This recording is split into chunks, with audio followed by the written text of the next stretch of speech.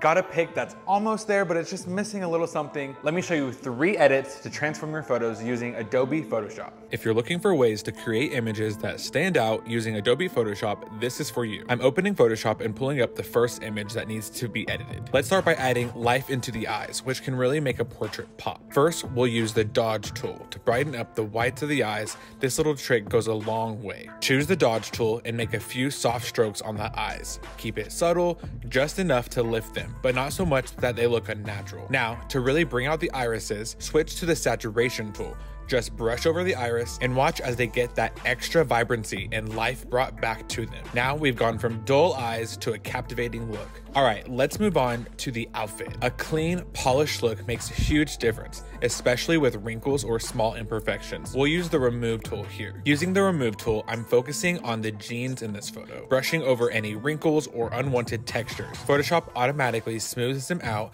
making everything look sharp and fresh, like giving your clothes a virtual scene. To add more vibrancy to the clothes, I'm going to get a brush and I'm going to use the saturation tool. I'm going to brush this over the clothes and bring them up and make them pop more. Finally, let's bring focus back to the subject by softening the background.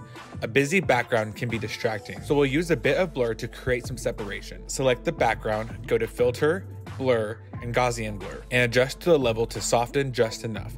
This keeps the attention on your subject and makes the image feel more balanced. I'm once again pulling out the dodge tool to brighten the background and fix some of the shadows. I feel like it makes the light more even overall. That's photo 1 complete. Here's the before and after. Enhanced eyes, brighter clothes with less distractions, and a brighter, slightly blurred background to create more depth within the photo. Let's move on to the next photo to edit. For the second edit, we're going to enhance the eyes just like we did before, plus enhance her blush to give a natural glow. Using the dodge tool, brighten up the whites of the eyes, and then add a bit of saturation on the irises for that vivid color. Switch to the brush tool and grab the saturation tool. Lightly apply it along the cheeks for a gentle blush and that fresh, healthy look. Flyaway hairs can be super distracting, but the remove tool makes it easy. Brush over any stray hairs around the face, and Photoshop cleans them up instantly. This gives your portrait a polished look without any fuss. To finish, let's add extra drama to the background. First, I'll use Generative Fill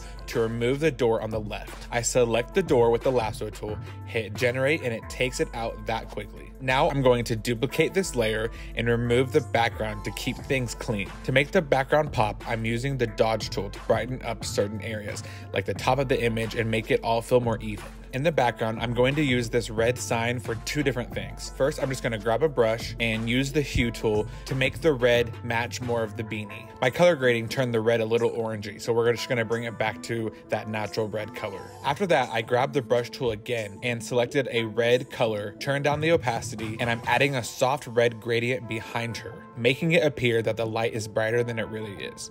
It adds a mood and a depth to the background that I just love. I think I'm also going to remove the lighter display on the right because it weighs down the photo on the right side. So select it all with the lasso tool and hit Generate.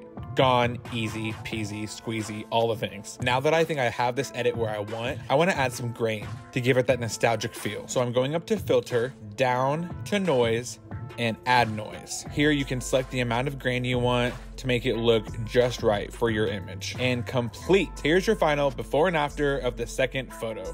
Love the way this looks. I am obsessed. And that's it. That's 3 quick, powerful edits to take any photo from okay to like wow. Whether you're brightening eyes, enhancing colors, or cleaning up the background, these easy steps can make a big impact.